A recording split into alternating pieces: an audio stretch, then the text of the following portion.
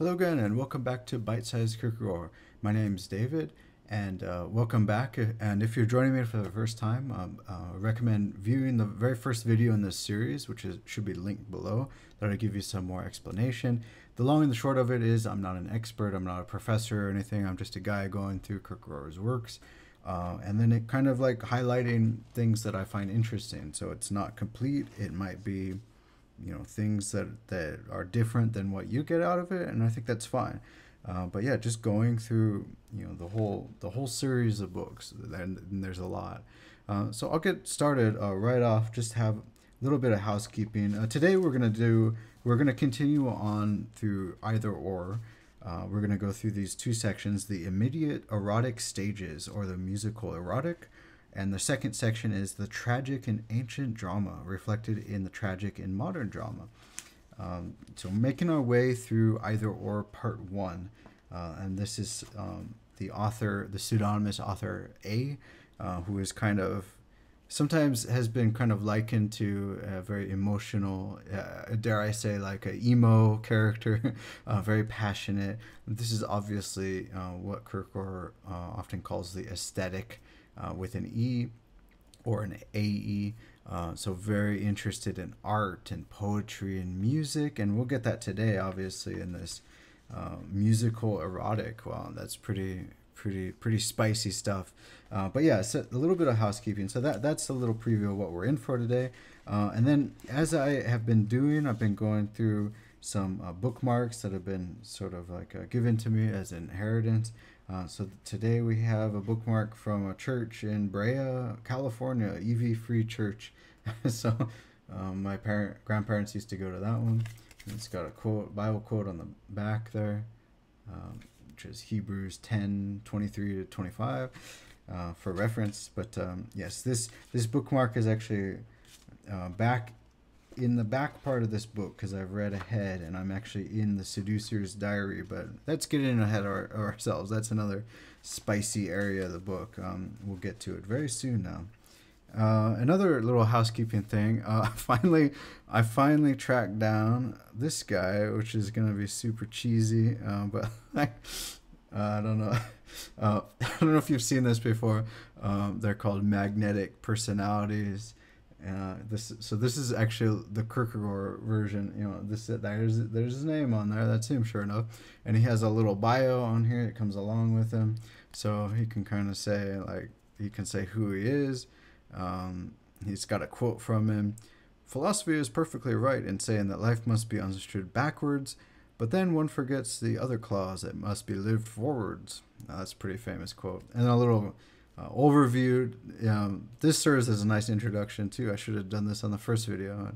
A forefather of existentialism, Danish philosopher Søren Abie Kierkegaard intentionally distanced himself from academia, schools or movements, and the crowd, end quote. Bitterly critical of both the church and Hegelian rationalism, Kierkegaard turned his attention to the subjective.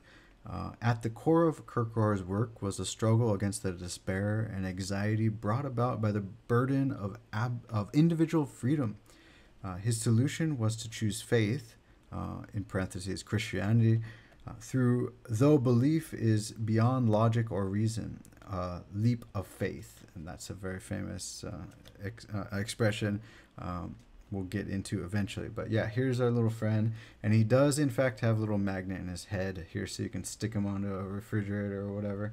I'll just sort of put him aside now.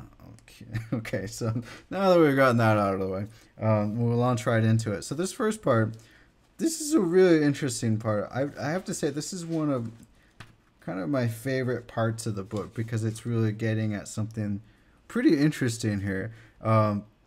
Kind of saying that music is a medium in itself that kind of goes beyond words, and it's going in kind of into like a mystical realm, saying there's some things that can only be experienced and understood through music, where words kind of fail at that point. Like words help us get part way through, and indeed some music has lyrics to help it through and help people, the actors. Well, in this case, it's an opera. It's a Mozart opera, Don Giovanni. or actually a couple of operas in this case. Don Giovanni is kind of like the highlight. But yeah, the actors have words, but there's a lot of things that are expressed through the music, the musicality of it, which is interesting. So it's very different than that. What was mentioned in that summary, that Hegelian rationalism. They wouldn't say anything like, well, to understand, you just have to go see the opera. Like they would say, no, we can capture the essence in our writings. We could write everything about it and capture the essence in here in our system, right? And Kierkegaard is saying, no, you can't do that. But kind of ironically also writing about it in this pretty lofty big section, but at the end kind of admitting like, kind of just go see the opera, man. Like, like I've written, but I acknowledging it at the same time. I've written about it, but I know my words fall short, kind of acknowledging that. There's a little irony there, but like at the end of the day, like, okay, now that you've read this, just go see it and see what I'm talking about, like experience it. And this is fun. And Kierkegaard saw, for instance, like Don Giovanni so many times, and he was a fan of going to the theater and watching, and there was some fun in it because there were some, the regular actors, saying the same words, but they would say it differently and do things differently, little variations every night. So every performance would be kind of unique, and different expressions would come out in the performance, which is interesting. And I really feel like I've been getting more into like watching movies, like classic movies and things like this lately. Like a lot of the movies that show up in the Criterion collection, it's become a little bit of a somewhat bad spending habit. But like I feel like if Kierkegaard was around today, he would really be into watching movies and seeing that there's things in here that are interesting, that are hard to capture. It's hard to describe. And at the end of the day, he might just say, go see the movie, go experience it for yourself. Yeah, and it, maybe it'll resonate differently for every individual person, and that's interesting, right? I don't know if he says that directly, but I know he's kind of alluded to that before, and that is kind of the way I perceive this. But yeah, we'll just go through this a little bit. I like how this is kind of book-ended. He starts with on page... So I'm using the original page numbers, so you can match it up with your edition, if your edition has the original page numbers in the margin, hopefully. But starting on page 31 of either or, basically book-ended with the insignificant intro, and then the end is page 113, the insignificant postlude. So it's kind of book-ended, saying, this isn't really significant, and kind of at the end, kind of just throwing it out and saying, just go and see it. Maybe not that extreme, but some books he does that, concluding unscientific postscript. By the time you get to the end and you're like, okay, I think I know what's going on, he's kind of just like, I just renounce everything, like, whatever. Like, if you're familiar with the analogy of Wittgenstein's ladder, it's kind of like throwing away the ladder once you've climbed up it, and it's just sort of like, it's just like now that we've reached this level, we don't need this ladder. Anyway, that's getting a little off track, but yeah, I thought it's interesting. So he's Kierkegaard is really getting enamored with Mozart's music, which is funny. So like seeing this in a couple operas. One is Don Giovanni. The other one is the Magic Flute, and I believe there's another one here. Let me see. I got it all mixed up here. Oh, and Figaro. The page in Figaro is a character he talks about. He's talking about different stages of the aesthetic, really, which is what I was just talking about before. Different stages, and trying to illustrate it with characters that are in these operas. And then kind of starting out saying we should really be considering these operas as kind of like almost like philosophical works. Like they should be treated along these things, like Aristotle's works and things like that. Like they should be elevated to that level because they bring out parts of, the human condition that are interesting. And they're kind of like not traditionally, philosophical, but they should be elevated to that list of like classic works at least, which is interesting. A little bit of talk about things getting more abstract and more removed from language, the more abstract they become. The idea on page 40, music is like a succession of instants. I'm just kind of like highlighting things that jumped out. So sorry, it might be a little bit disconnected. Succession of instants is an interesting thing. This is kind of like a preoccupation of Kierkegaard. I've seen like time and the idea of the present time, and then comparing it to the past and the future, of course. But like being obsessed with that instant, and in the, we might say today, like in being in the moment and being in the present and so forth. But interestingly enough, Kierkegaard edited a journal later on, which was just called The Instant, which gives you an idea of how important this was in his thinking. So, but he's saying music, is just like one instant after another. It's like you're in the, you can't anticipate the future. I guess you can think about past music and themes that get revived, and later on and so forth. But for the most part, if you're actively listening, you're listening from moment to moment. You're like right in with it, which is interesting. And this, page 44 was kind of interesting. He's talking about also like rationalizing. Can we actually rationalize Mozart, and saying like, well, at the moment that we actually rationalized him, he's becoming, we kind of lose the meaning of it. Interestingly enough, so this would drive some analytic philosophers crazy because of the double use of the kind of double entendre of what comprehensible means. But let me just have a go at this, and we'll try to decipher it.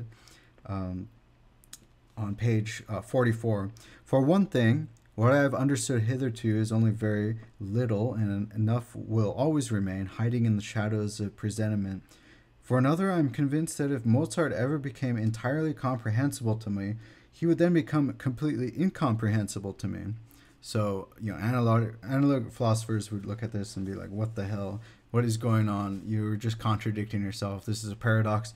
No, really what he's saying is comprehensible in a way that if it becomes comprehensible like rationally, then you're losing out on that moment to moment thing and the thing that goes beyond the words, right? Because you've explained it all with words, you put it into your system, you put it into a box, and then you're losing out on the sort of magic, the mystic quality that goes beyond that, right? It's something that can't be contained in that box. So if you really think you can, contain it like that, then it really escapes you. Then you're losing out on what it's about. Hopefully that kind of gets at it. But so I thought that's a great expression though. Some talk here about Christianity and sensuality, immediately expressed in music, in page 47. And then page 48, music should be considered itself a medium. Music as the medium. And on page 49, kind of acknowledging we're using language to describe music, but it's right at the boundary. We're at the limits of language. Like we're going into, we're approaching uncharted territories where language can't really do anything. And so language is a medium in itself, but so is music really. And then some talk about language, an element in time. There's that time aspect again. That reminded me of a film director, Tarkovsky. I think he has a book called like Sculpting in Time, because he's a filmmaker, and all film is about these like succession of instants and things happening over time. So language is an element in time. Let me just skip ahead a bit to page 56 now. And now he's trying to describe, so of course this essay is called The Immediate Erotic Stages, and Kierkegaard is famous for sort of these three different stages of existence, but here we're not talking about we're talking about just the first one, the aesthetic stage, and he's trying to break down, there's actually stages within stages. So in the aesthetic stage, we have these three stages, and they're not really independent, he says, which I think can give us some, maybe we can apply this to the larger stages too. So just to break it down, there's the overarching categories are the aesthetic stage, the ethical, and the religious stage. Here he's just talking about the first one, that aesthetic stage. But when he's saying on page 56, Moreover, when I use the term stage as I did and continue to do, it must not be taken to mean that each stage exists independently, the one outside the other. I could perhaps more appropriately use the word metamorphosis. So maybe we can also apply that to, you know, those bigger stages too, you know. And I also think about like maybe they can kind of blend together, and maybe, you know, I feel like I can be, you know, more aesthetic one day, you know, depending on my moods, and maybe more ethical the next day. But maybe when he's talking about those overarching stages, maybe he's talking about like the main driver in life, like what's the overarching driver. In any case, like it's interesting how he kind of describes like they're not like rigidly distinct. They kind of maybe it's like a butterfly metamorphosizing into you know, a caterpillar more metamorphosizing into a butterfly. So something like that. Like they're not completely. I don't know. It's a process, maybe. I don't know. I'm not quite sure I can explain that well, or maybe I don't completely understand that. But if that helps, you know, there it is for you. But yeah, breaking down these types of aesthetic existence into, and then putting them, you know, associating them with a character in Mozart's works. The first one is the character of the page in Figaro, which I'm not super familiar with, actually, the least familiar out of all of these. But there's no there's no movement in this. It's called the illusory movement. It's about melancholy, the desire to desiring what he possesses. This is, so he has an idea in his mind of what he wants to possess. So he has this idea, but he's just really dreaming about it. And the second one, stage 2, is Papageno in Magic Flute, which is a pretty cute opera. Papageno is like this forest guy looking for Papagena, the female, and so he's in the seeking phase. He's seeking, he's desiring an object. And stage 3 is the Don Giovanni, which is also he's the character and he's the name of the Mozart opera, and he's this he's Don Juan. He's a guy who's a womanizer. He's just going around conquering women and, you know, getting a kick out of it. But they're different. So they're different types of desiring. I want to see if I can have a good summary of these. But yeah, basically, like the first one is like a dreaming. Second one is like a seeking, like a desiring.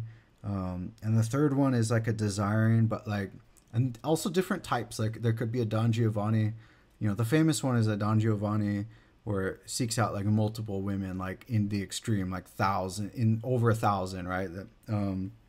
Over 1,000 or something in Spain alone is like the famous expression. And then Kierkegaard also mentions that there could be a type of Don Giovanni that is like intensely desiring, but just one person, maybe like funneling all that energy that was previously in the other one, in like the doppelganger in the thousands, maybe just funneled into concentrating intensely on one person. But he's saying kind of like this opera is about the multiplicity. Don Giovanni is like he's a seducer, he's a womanizer. He's page 75, Don Giovanni is a downright seducer, he says. And he's on page 77. This is really reminiscent of, I remember that our criticism of, Kierkegaard's criticism of Hans Christian Andersen in a previous video. He's saying kind of like Don Giovanni is like a succession of moments, you know, experiencing and going after and having sex with all these women. It's a succession of these moments, and he's getting high off of being in the moment, and he's like seeking out all these new moments. But there's the problem of it is there's no overarching principle. There's no coherence. It's just sort of like random, like getting your kicks off randomly, almost like a Brave New World, just like getting high all the time. And it's just like there's no point to your life. There's no overarching reason. So I thought that's really similar to the Hans Christian Andersen one, where it's like, yeah, he has some cool stories, but he was saying there's no overarching principle or something like that. A little bit of a parallel possibly there. And let me go through. Yeah, this is really the key, and I didn't write down the page, or did I? 79. Let's see here. I put 3 stars on this one.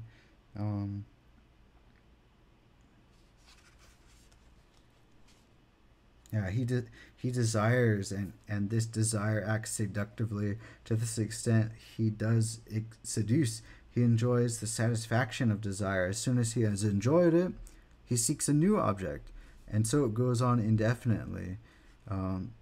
And he's a deceiver, but he's a deceiver in order to keep experiencing, to go on. There's no satisfaction. There's no, there's just always a constant craving, and then getting what he wants, and then moving on to the next thing. Like, let me experience the next flavor of ice cream, almost. Like, I'm going to try all the flavors. Like, I just, yeah, yeah. And, yeah, at the end, he's just kind of like saying, oh yeah, he's kind of like comparing. Let's see. I guess there was like a dichotomy saying maybe he was just so a seducer has more purpose.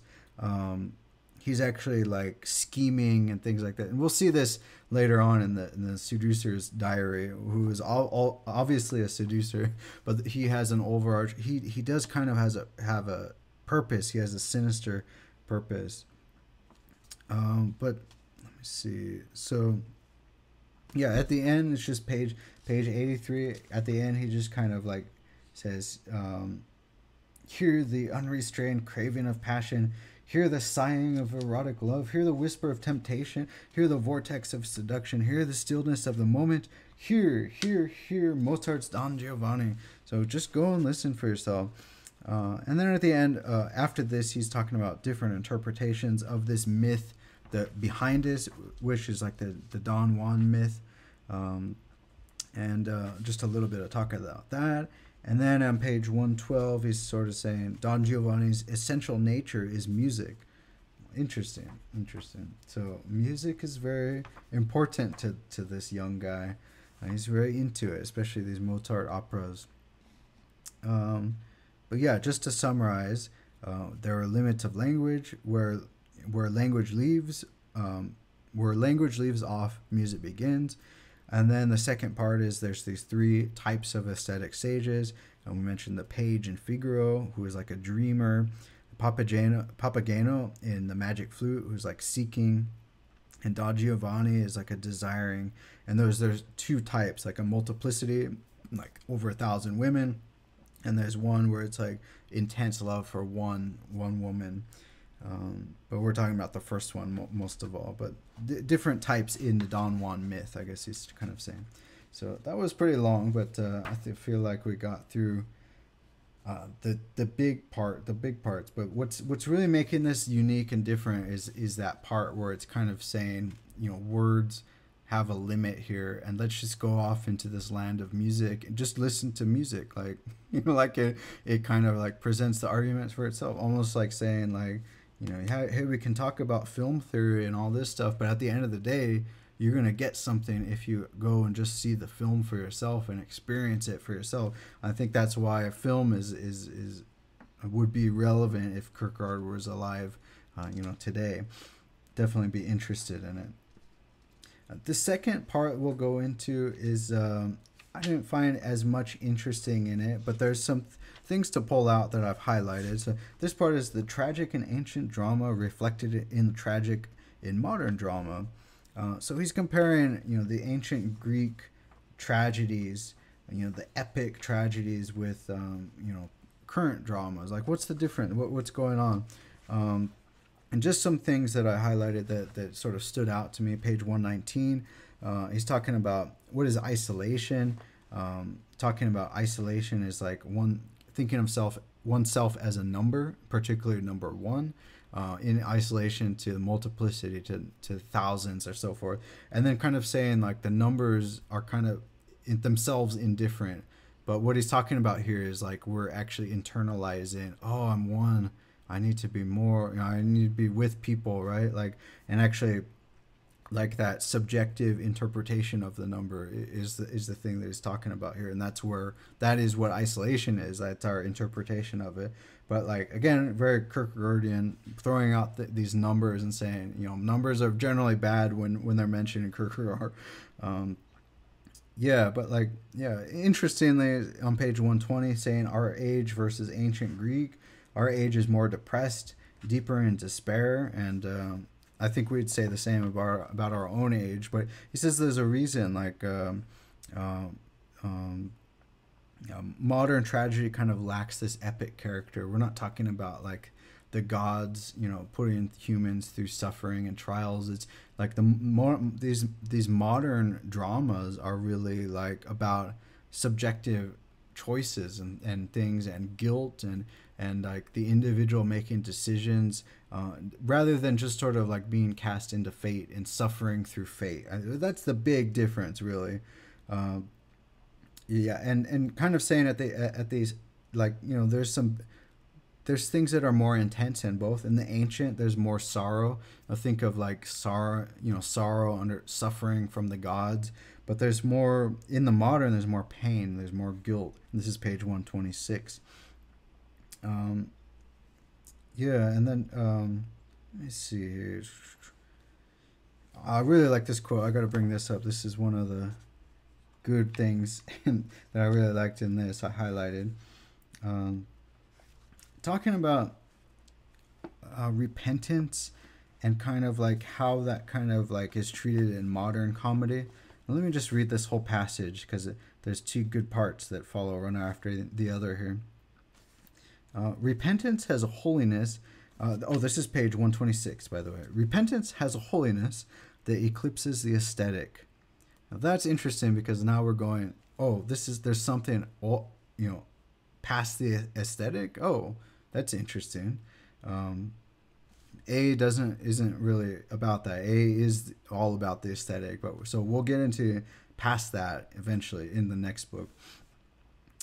Repentance has a holiness that eclipses the aesthetic. It does not want to be seen, least of all to be a spectator, and requires an altogether different kind of self-activity. To be sure, modern comedy has at times brought repentance onto the stage, but this only betrays a lack of judgment on the author. One is indeed reminded of this psychological interest there, can be seen in repentance depicted, but again, psychological interest is not the aesthetic. This is part of the confusion that manifests itself in so many ways in our day. Something is sought where one should not seek it, and what is worse, it is found where one should not find it. One wishes to be edified in the theater, to be aesthetically stimulated in church. One wishes to be converted by novels, to be entertained by devotional books. One wishes to have philosophy in the pulpit and a preacher in the lecture platform. This pain then is not aesthetic pain, and yet it is obviously that which the present age is working toward as the supreme tragic interest. So, I like this idea of like looking for the things in the wrong places and, trying to be entertained while you're in church. Like, that's not the place for that to happen. And I think about modern churches that I've been to where it's like they're putting on like laser light shows and it's like a rock concert, which is cool. Like, if there's a bit of that, I guess, like, people get into that. But like, if you make that all about the experience, that becomes like the entertainment. It's like at that point you might as well just go to like a movie theater, like, if that's what you want, or go to a concert or whatever. Like, I don't know, like, but a church is a different place for that. Go to the church for the where you want to be converted, right? Or where you want to hear, that is the part, or edified or converted. Like, that's the place where things happen in the church, right? So like, to each place has their own thing. You shouldn't be seeking for these things in the wrong places. But there's an idea, there's some comedy in that. And then there's some little transition onto page 131, starting to talk about sort of what is unique for our own age is this anxiety, which is a very like personal experience, and talking about like, there's sorrow in the ancient dramas, but there's not really this anxiety. This anxiety is like a way of personalizing the sorrow. What he says is appropriating the sorrow. Let me just read off of there. Here at once I have a definition of the tragic in modern times, for an anxiety is a reflection, and in that respect is essentially different from sorrow. Anxiety is the vehicle by which the subject appropriates sorrow and assimilates it.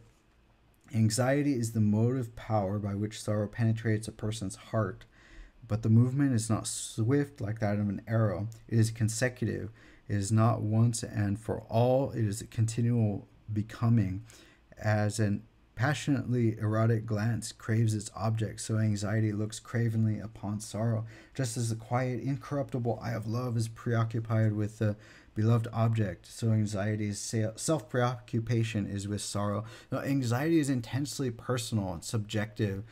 It's this experience that's, he says it's appropriated subjectively. That just means that there's a person experiencing that anxiety, right? That's like a very personal type of sorrow. Yeah, and then on page 132, I really like this. Let me see where this is. Furthermore, page 132. Furthermore, anxiety always contains a reflection on time, for I cannot be anxious about the present, but only about the past or the future. But the past and the future kept in opposition to each other in such a way that the present vanishes are categories of reflection. And he's just saying here again about the time thing. Like the present is a special place, and he's saying anxiety doesn't exist in the present. Really? Because are you? Yeah. And if you think about that, are you anxious? It's because you're usually anxious about something that's going to happen, right? Or are you anxious about something that happened? You're never really anxious about what's just happening now, what you're experiencing now. It's interesting. Is it true, do you think? Can you think of times where maybe this seems to be right, though, if I think about it, right? You're usually anxious about the future, right? And your anxiety comes from not being in the moment and not concentrating on the moment. And that makes me think of a quote from Jesus, every day has troubles of its own, right? I think it's like the Sermon on the Mount, the Sermon on the Mount. Each day has troubles of its own. Just concentrate on today's troubles. Really just saying, be in the moment today. Don't worry about tomorrow. Think about tomorrow when tomorrow is actually here, right? So be more thinking about today and try to think about today as the present moment almost. Of course, you could split up the day, right? There's 24 hours in a day. It's a lot of time. So there's a past now. I mean, it's the middle of the day now. So there's a past and the future of the day. But generally, like today is where things can happen, right? Or I can get things done. Tomorrow is more abstract, more in the future. So I shouldn't be worrying as much about that. But yeah, talking about anxiety's relation to the tragic. Anxiety, therefore, belongs essentially to the tragic. And then the rest of this, I'm not super interested in these types of discussions, but Kierkegaard really goes to town on what is Antigone about and talking about this. Didn't really get as much of that. If you're into those, ancient dramas and so forth, like maybe you would get more out of that. But he's going to do this again a couple more times in this book, and I'm going to kind of skip through it. But there might be some nuggets in there that I'll mention. But I think we're good for today. So next time, we got a few little sort of vignettes. We got silhouettes. We got the first love. Or we got silhouettes, the unhappiest one, the first love, and then we'll have the seducer's diary at the end there. So, and then we'll be done with this first book finally.